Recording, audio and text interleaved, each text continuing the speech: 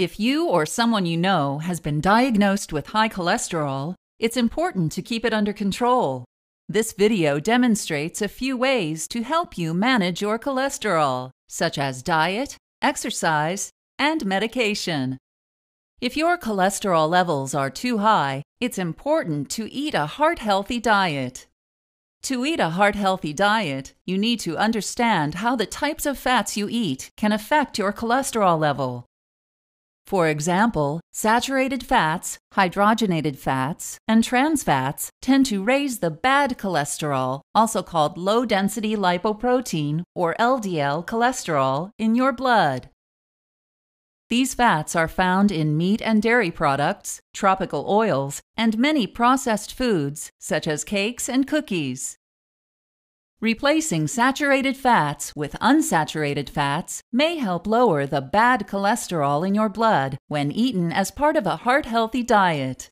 Unsaturated fats include polyunsaturated and monounsaturated fats and are found in foods such as salmon, avocados, nuts, and olive oils. Other heart-healthy lifestyle decisions you can make are to stop smoking and get adequate, moderate-intensity aerobic exercise. Walking, biking, or swimming 30 minutes a day, 5 days a week may be a good exercise goal. Talk to your doctor about the type of diet and exercise plans most appropriate for your health and cholesterol levels. If lifestyle changes can't reduce your cholesterol levels enough, your doctor may prescribe certain medications to reduce it. Statins are the most common medication for lowering LDL or bad cholesterol by reducing the amount made in your liver.